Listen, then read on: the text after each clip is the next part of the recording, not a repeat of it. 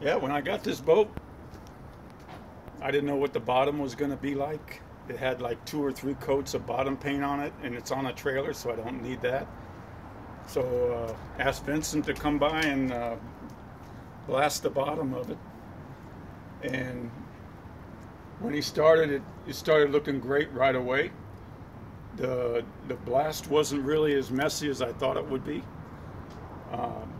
Put some tarps up, pretty much caught everything.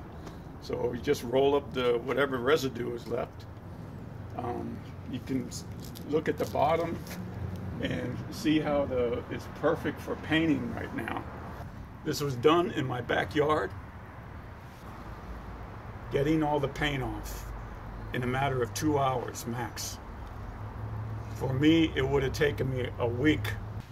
I would recommend this to anybody that has a boat. Just to come by and do it, because the painting is the best part. Getting the paint off, you're going to go through hell.